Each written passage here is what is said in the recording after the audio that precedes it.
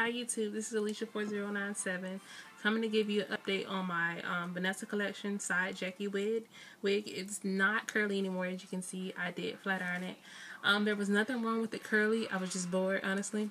But let me tell y'all, this is the softest synthetic hair I've ever had. Like, look at this. Look at it. Doesn't it look beautiful? Like, I guarantee you, no one's gonna ever think that this is some synthetic hair at all. Like, and it's so soft. Like, when I say soft, oh my god! Like, I can't believe it's synthetic hair. And look at the ends. The ends are beautiful.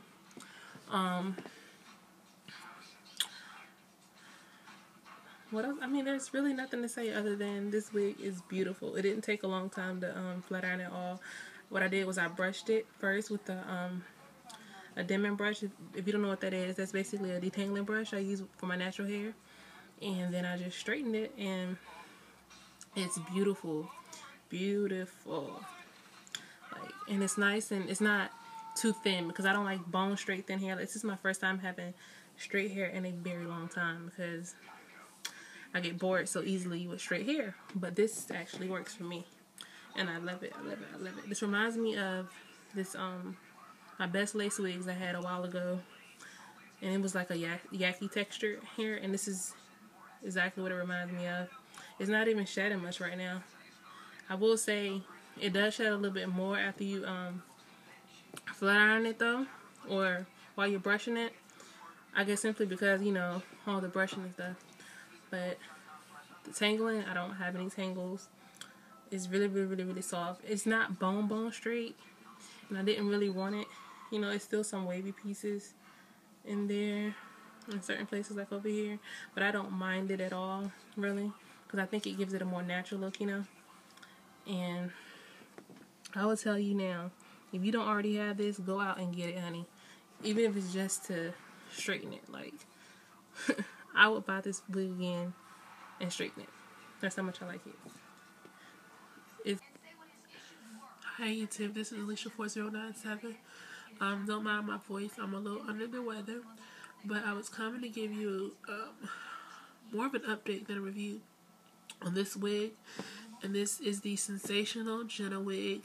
I can't really remember the color because I got this like 2 months ago, but I like wore it for a little bit and then I put it up, and I'm just not bringing it back out because I ordered a new wig and I hated it. So I had to, you know, go in my wig stash. But actually, this is, I think, my 5th or 6th time buying this exact wig, just in a different color. Normally, I get it in the color 1B. No, in the color 2. I had it twice in a 2. I had it twice in blonde. I have the red color, and then I had a blonde brown mixture too. So I guess this is the 6th wig actually, and they hold up really well. It doesn't shed, it hasn't lost its curl pattern, it still looks new, in my opinion. Doesn't tangle. I just take her off at night. She doesn't really have much parting, so I don't, you know, try to create a part. This is how it looks up close, and I just bring my baby hairs out here in the front. It probably would look more natural in a color too, but I like this red situation that I have going on. I believe she's about $30, I want to say, or maybe you can find her for $25. I think I saw her on Hair Sisters for $25. But yeah, other than that, this is a great wig. Like I said, this is my 6th time buying her, so I definitely recommend this wig to anybody who wants a curly look with big hair that's gonna last a long time. This is definitely a go-to wig because, like I said, this wig is 2 months old and it still looks really good. I don't have anything bad to say about it, and I don't mind it not having parting simply because with the way I wear it, I don't feel like I need a part. I just, you know, swoop it over to the side or whatever,